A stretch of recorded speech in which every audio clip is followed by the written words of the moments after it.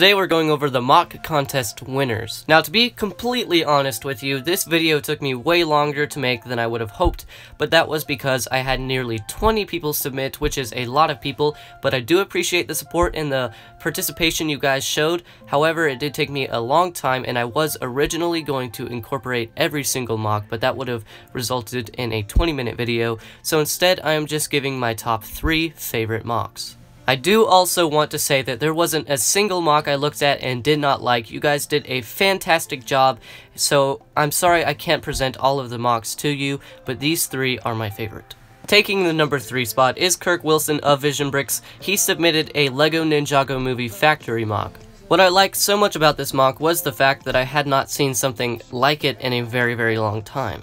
Kirk did a really good job of putting texture where there needed to be texture, such as in the stonework in the walls, and I did get really excited when I saw that he used the snot building technique to make the floors, because I personally use that technique a lot, so when I see other people do it, I get really excited. Here are some images that give you a closer look at some of the details he put inside, so I think it's a very good MOC. I really like it, very inspirational, well done. Make sure you go check out Vision Brick's video on this MOC and supporting him by leaving a like on that video and subscribing to his channel. He did a very good job, and I and he would much appreciate it. The number 2 spot is taken by LEGO Earth Productions, who built a massive Star Wars MOC. The size of this does correlate with the amount of quality he put in. There is so many minute details you have to really look for. It is overall absolutely amazing. I love how wild the place feels, but I like the way he was able to blend a base, a Star Wars base, with wilderness. This took him almost 2 months to make, which is crazy. That is a very long time to make a MOC, but I think it paid off really well. I wish I could have all those foliage pieces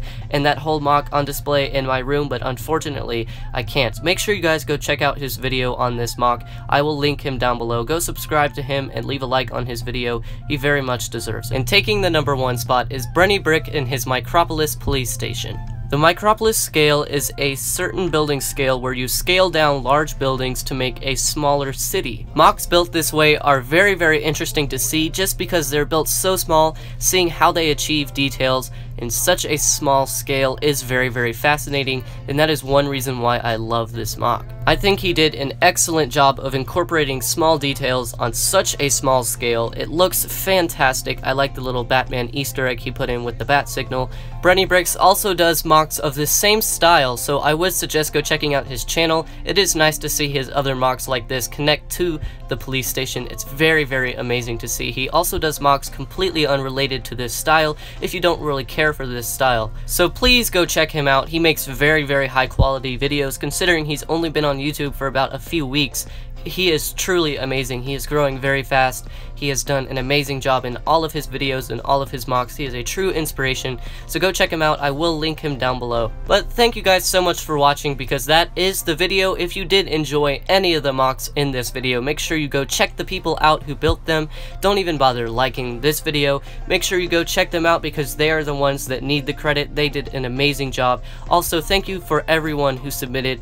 I know I didn't get to feature all of you, but your MOCs were absolutely fantastic anyways. I also do want to thank all of you guys for your support on my channel. I recently just hit 200 subscribers, which is absolutely fantastic. Thank you guys so much. I really appreciate all that you do for me. Make sure you guys keep building. Have an awesome day. I'll see you guys later.